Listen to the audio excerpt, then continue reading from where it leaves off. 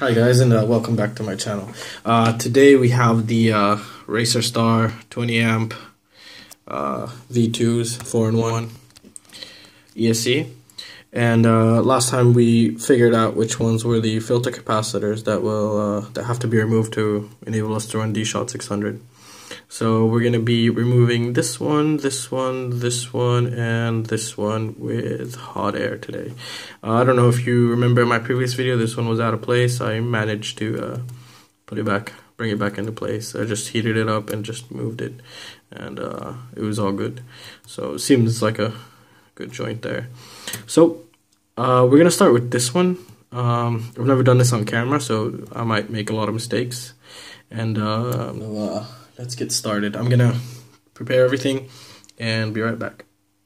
We have the hot air going at the rework station, going at 400 degrees Celsius, and the air power is basically 1 through 8, and I'm going around 4.5, so 4.5, so around 50% of the power we can do it at. Okay, so let it focus. Now we're pinching the backside and holding it from the front, and we're just going to start heating up this area.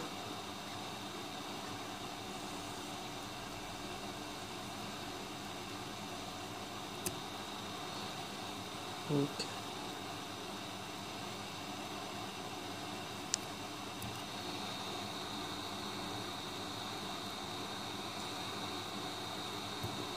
Okay, we got that one. Just clear it off. We got this one. And where's the other one? We have this one. And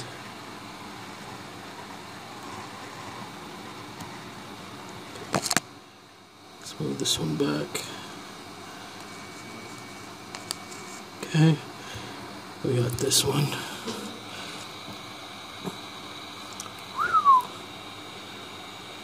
And okay, I'll have to fix that off camera because it's very difficult to do it on camera. I hope the camera didn't go out of focus, and I'll be right back. As I'm back, I managed to fix it off camera, and I kind of lost a little black capacitor, so I'm gonna be looking for that right now to fix it. But I managed to fix the one I moved, and another one just popped off. So you have to be very careful with this, and they're very tiny.